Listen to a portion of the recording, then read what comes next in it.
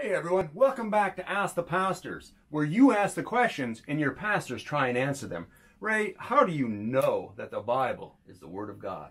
That's one of my favorite questions. It's something that we deal with in apologetics, where we make a defense for the Christian faith, and we defend things like God exists and Jesus is divine and God and man, and that the Bible is the Word of God, one of the most foundational things that we can prove to people.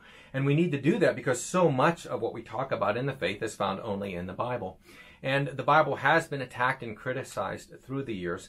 And so what I like to do is to begin with the Bible and to show people that the Bible is a basically reliable book.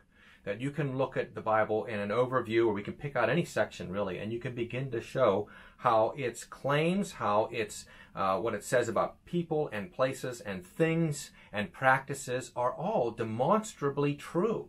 And that really is amazing, because the Bible was written over a period of more than 1,500 years by over 40 different authors and in 3 different languages and on different continents. And yet everything that the Bible says is true, and we can prove that it's true. And so I like to show examples in the past. One of my favorites is where critics used to say that in the 19th century the Bible is false. And how do we know? Because the Bible has much to say about this great city Nineveh, the capital of Assyria, and we know that there was no Nineveh, for they had not found it.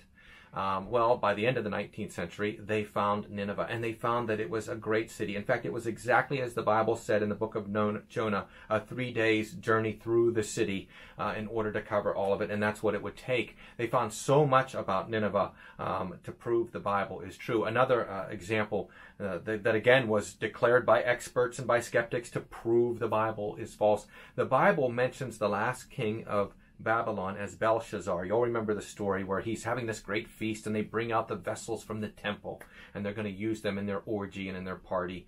And in the midst of the feast, a hand writes on the wall that his days are numbered, that he's going to be removed.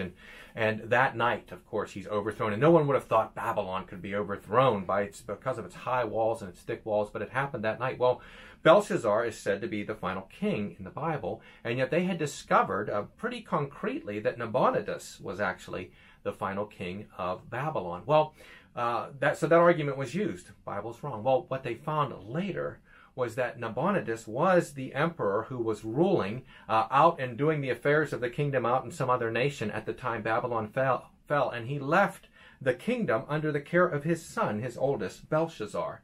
And it's interesting because when Belshazzar promises whoever can decipher the writing on the wall will be, he doesn't say second in all the kingdom, he says third. Why would he say third? Because he was sharing the throne at the time with his father, who had named him co-regent while he was traveling in case something happened. So it was right. The Bible said that Belshazzar was king, and he was king. We just had to learn a little bit more. There are so many things like this. Well, once we can show that the Bible is demonstrably true, then we can show that the Bible records the miracles of Christ and the signs and wonders that Jesus did. And we can show the eyewitness testimony and the accounts themselves, how they are true. And once we've shown that, therefore we've shown that the Bible, which is basically reliable, records the history of this person, Jesus, who did miracles. And Jesus teaches that the Bible is the Word of God. And so we don't assume it. We don't argue in a circle. We don't say the Bible is the Word of God because Jesus said it's the Word of God. We show in a chain from bigger truth to more specific truth that the Bible demonstrates itself to be the Word of God, both by what we begin outwardly, and then when we get into the book itself, how it shows that Jesus was the Son of God by his miracles, and Jesus in his teaching declared the Bible to be the Word of God. And so we've proven it at that point. When the Son of God, Jesus, declares the Bible to be the Word of God, we do well to listen. The critics come and the critics go. One day they will all be dead and buried, but God's Word will remain. Christian, put your faith in God who speaks to you by his Word. Well, that's it for Ask the Pastors. Please join us again.